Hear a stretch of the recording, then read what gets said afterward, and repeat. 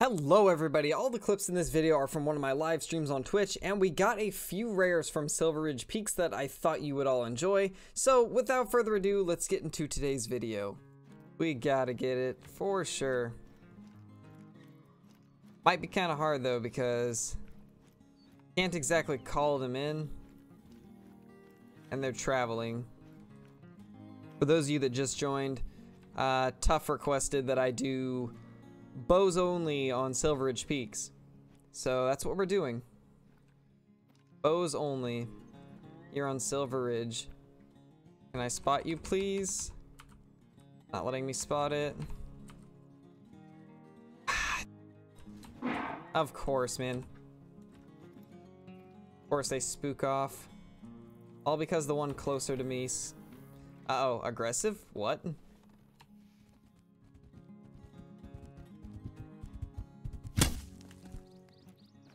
Oh my gosh. I'll take it. Holy. Look at that penetration. Ooh, this is our chance. There we go. Oh no. Oh. Alright, we got it. We got it down.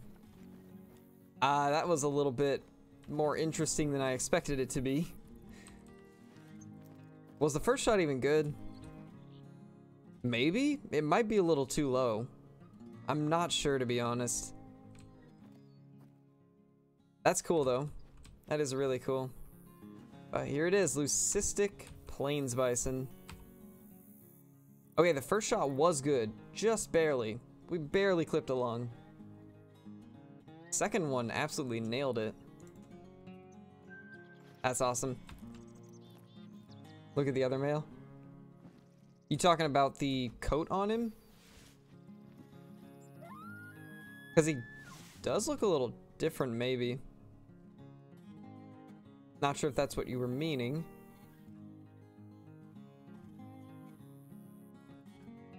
Actually, I have a little bit of surprise for you guys, Powa. Oh my gosh, that actually is a piebald. And he's downwind. I'm gonna go ahead and take him with the rifle, just so we can get him down. I don't want him to get away, because the wind is terrible.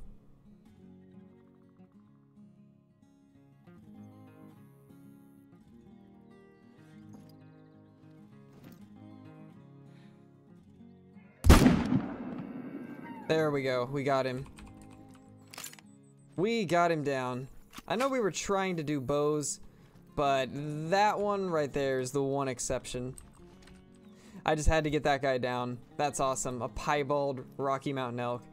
I didn't even notice it at first, because this is the coat that doesn't really look super piebald until you get close to it. But that's awesome. That is awesome. Yeah, there it is. That's a nice one. Score is 300 exactly. It's got a little bit of character on the rack too. One's a lot higher than the other. That looks so nice. Get this 4 down.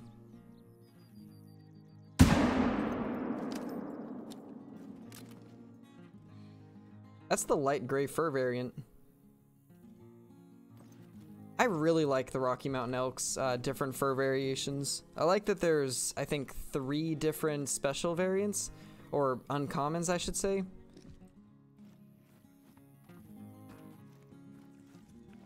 Is that another piebald? It is. Oh my gosh, that's the second piebald elk of the day. And this is the other variation of piebald, I think. I'm pretty sure this is the one that's got the bigger patches on it. That's awesome. Are you kidding me? 2 piebald Rocky Mountain elk in the same stream. Okay, so this is actually the same piebald that we already had. But that's still awesome. We got a second piebald Rocky Mountain elk. It's a lot smaller than the other one, but still really cool. It's always cool to get double piebalds. And then this guy right here was the bigger one. 403. Yeah, that's a nice one. Need to find a body mount, but I'm pretty much out of body mounts, to be honest. Although they do fit on these, which is still kind of weird in my opinion that they can fit on these, but there we go. And then we'll put, I guess, a turkey there for now, because the turkey wall mounts are actually pretty cool. Oh my gosh.